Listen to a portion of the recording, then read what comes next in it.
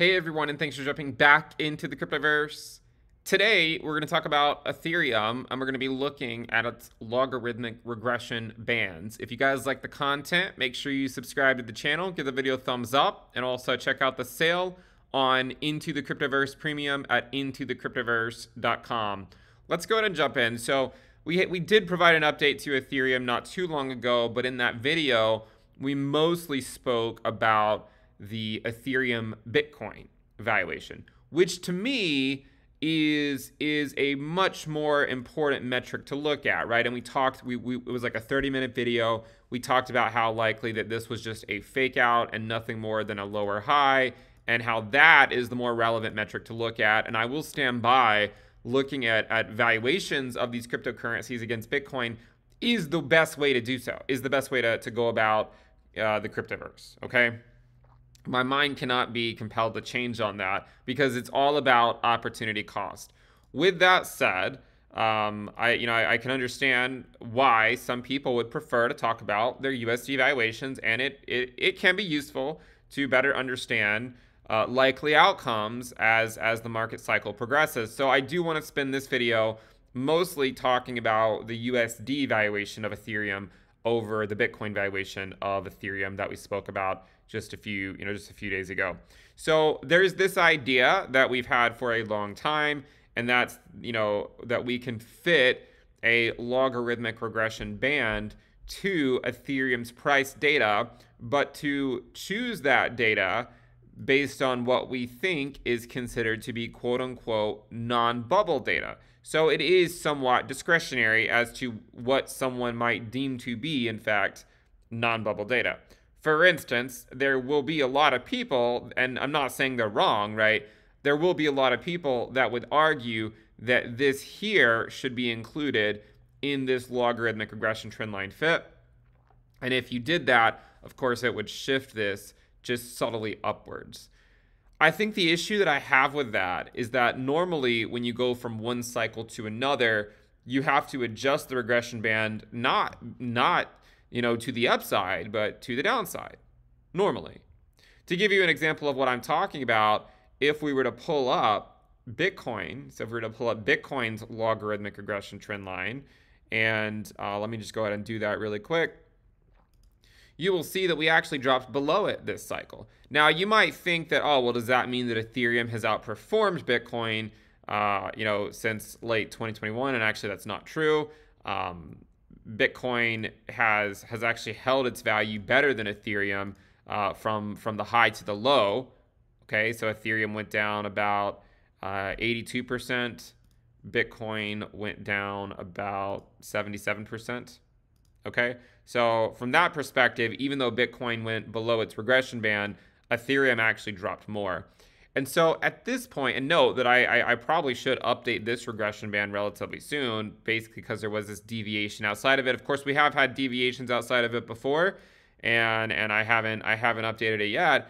But normally, I wouldn't expect to update a regression band because it outperformed. It's more so because it would underperform. Okay. Now, I know some people just think that I'm being too stingy with my view on Ethereum, that I should just get with the times. And look, they might have a point. But at this point, I cannot yet be compelled to change my view. The Ethereum Bitcoin valuation has continued to play out how we thought that it would. And given that we know that the pre-halving years wreck both the bulls and the bears, right? We wreck both sides in the pre-halving years. We just spent January, February, March, and April wrecking the bears. May, we wrecked the bulls. June, it remains to be seen, but I would still argue there's plenty of months throughout the rest of this year where we can wreck the bulls. Probably a couple where we wreck the bears as well, just to get it in line about 6 and 6 or so. But at this point, I still think that because Bitcoin has to wreck both sides before the year is out, and because the Ethereum Bitcoin valuation is what I would consider to be a downtrend, right, just putting in lower highs for a long time, that there is still a very high risk here of us going back to the fair value logarithmic regression trend line. Now, an interesting development is that the fair value, according to this fit to non-bubble data, of Ethereum is at 875, but the prior low was actually at 880. So they're essentially the same. if Ethereum went back down to its prior low, that would get it back home. And we talked about this a year ago, right? I said, look, guys, what I think is going to happen is we either go down to the regression band or we go sideways until it catches up.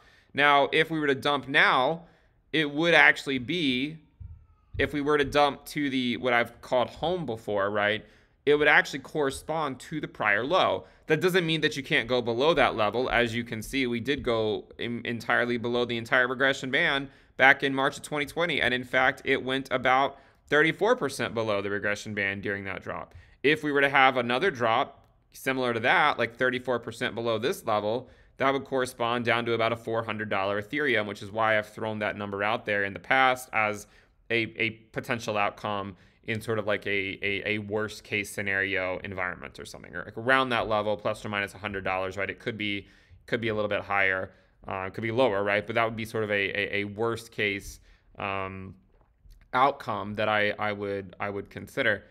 So at this point, the band ranges from 604 at the low end to 1266 at the high end. Right now, Ethereum is coming in right around $1,700. So we are still quite a bit a ways away from entering into the regression band, right? The Ethereum valuation would need to drop about 24% or so for us to just get back down to the fair value logarithmic regression trend line. I would also say too that when you look at Ethereum and you take a look at, you know, how it tends to perform in, say, the pre-halving year, looking at, say, year-to-date ROI could be one way to go about trying to figure out, you know, how would Ethereum likely perform during the second half of a pre-halving year. It's not loading at the moment, but maybe if I reload it, it'll load. I'll leave that for a minute and I'll come back to it. But normally what you would expect, normally, right, we don't really have a ton of data points, but we saw this in 2019 where it rallied for half the year and then it sort of faded, after that. And if we were to look at it for Bitcoin, you'll remember that in 2019, Bitcoin had a positive year, whereas Ethereum did not. And Ethereum actually closed the year below its yearly open. Now, this is what it looks like for 2023 so far. The yearly open for Ethereum, if you're curious, if we were to go figure out what exactly the yearly open was, it was 1195. So if it wants to follow the ghost of 2019, then that means that Ethereum could in fact close the year below 1195, which, I mean, I know that sounds like a big drop, but it's actually not that large of a drop from the current valuations. I mean, we're currently already at around 1700. And so, to get back to that level, you're talking about, a 30% drop. I mean, it can happen, right? I mean, it certainly can happen. So I do think there is a case to be made that Ethereum would, in fact, revisit its lower logarithmic regression trend line. Okay. Now, there's another logarithmic regression chart that we can look at, and that's sort of this logarithmic regression rainbow. And we've had this one for a long time, too. You can actually see that in 2019, we came up to the top of this gray band, which is kind of the same spot we just went to during this pre-halving year as well for Bitcoin. Do note, though, that after it tagged that in 2019 in July, June, July, we then faded it basically until early the next year. So I would still say, there is certainly a chance here that it just kind of fades back down into the fair value logarithmic regression trend line. The other way to view this is to not look at the year-to-date ROI, but to actually look at the ROI after the peak, because that can tell you some interesting stuff as well. And if you look at it for Ethereum and draw it out to the next peak, but just sort of look at what happened in 2019, you can see that it came down, 2018 it came down, and then it rallied, and then it sort of faded again in the second half of the year. I think we're probably in this fade period where it doesn't mean that you're not going to have some rallies back up, right? In fact, we probably will, right? And there's no reason that you can't see Bitcoin and Ethereum rally 5 to 10% occasionally, right? That would actually be fairly normal and expected. But arguably, we have just been putting in lower highs, since about mid-April, okay? And one of the things I've said before as well with regards to, to Bitcoin is that we need to see the dominance get back to around that 60% level. One way for it to do that is for in a downtrend, which at least it is in right now. I mean, market conditions can change, but it's been in a downtrend since mid-April. These rallies have a way of shaking off the altcoin market on their Bitcoin pairs and also Ethereum. And you can see that's playing out right now, again, right? I mean, like Ethereum's Bitcoin valuation is down below 0.065, even though Bitcoin is up. So let's just remember that Ethereum does tend to fade when Bitcoin is below its 20-week SMA. And again, right now, Bitcoin is only just below it. Maybe we'll get a weekly close back above it. We're still above the 21-week EMA, but we are, in fact, below still the 20-week SMA. We need to get back above, I mean, we're almost there, right? We need to get back above around 26,329 for us to be back above the 20-week SMA, but you would also need to see yearly closes back above that level as well. Or not yearly closes, weekly closes back above that level as well for it to be important. Okay, so my view on Ethereum is that it likely fades going into the back half of the year. We've talked about this many, many times. Okay, this should not be news to anyone. And that ideally, it would eventually return home before we actually gear up for a real bull market to potentially take us to new highs. I only say that because this is what we've seen in the past. Doesn't mean that it has to happen. But, back in 2019, when we were up here, I didn't think we were going to go all the way back down here. And we did. And it was, in fact, a 75% correction. Now, a 75% correction from this level for Ethereum would actually get it down to around $500. It doesn't have to be that. I mean, again, if you look at this initial drop, it was 95, so it was 95 and then 75. This one was about, 80, 82.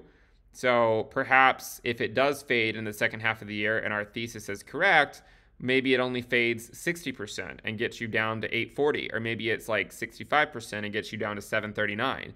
Or maybe it's 70% and gets you down to 622. Right? There's obviously a lot of different things we could consider, but these are the things that I'm currently looking at. If you guys like the content, make sure you subscribe to the channel, give the video a thumbs up, and again, check out the sale on Into the Cryptoverse Premium at intothecryptoverse.com. I'll see you guys next time. Bye.